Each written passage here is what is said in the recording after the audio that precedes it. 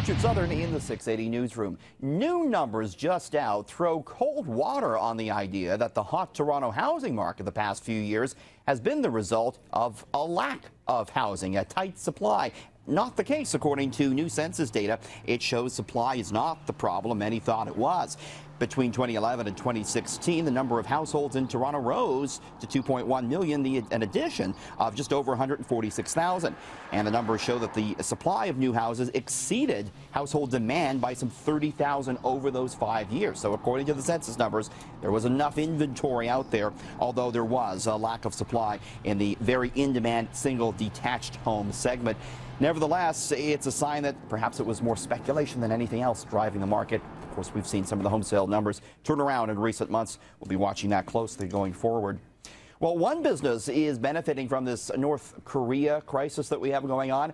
It's the bomb shelter business. Yeah, times have never been better for these guys. Many companies in the space say they're scrambling to keep up with demand. One of the biggest companies is Atlas Survival Shelters. We're looking here at some of their shelters they offer. The company puts these aluminum shelters about 20 feet underground. They start at $50,000. You can spend $100,000 or more, up to $1 million on these. But even the most basic ones now feature things you'd find in your regular home. There's living spaces, there's a full kitchen, master bedroom, even a flat screen television.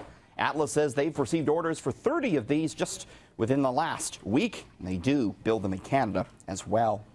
Well, going Bitcoin bonkers. The cryptocurrency has gone straight up, and it's hitting another all-time high today. It takes 5,300 Canadian dollars to buy one Bitcoin. It's crossing the 4,000 US mark for the first time. The Bitcoin ecosystem getting stronger. There's more places to buy and sell it, and traders are looking to it as a safe haven asset as well. Well, few of us love Mondays, but do you really dread going to work? A new survey out this morning finds about 1 in 5 people truly do. Take a look at this. 20% say they face a hostile or threatening environment at work.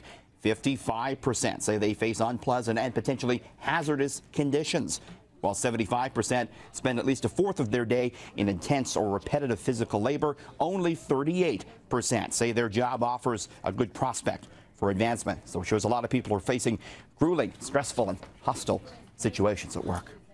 Right, finally, McDonald's this week is celebrating its 50th anniversary in Canada. And to do so, it's rolling back some of its prices to make it look like it's 1967 all over again. McDonald's will be selling its classic hamburger for just 67 cents. This will be on Wednesday from between 11 a.m. to 7 p.m., limited to 3 orders per customer. First ever McDonald's opened up in Richmond, British Columbia back in 1967. There's now over 1,000 locations here in Canada alone. In the 680 newsroom, Richard Southern, City News.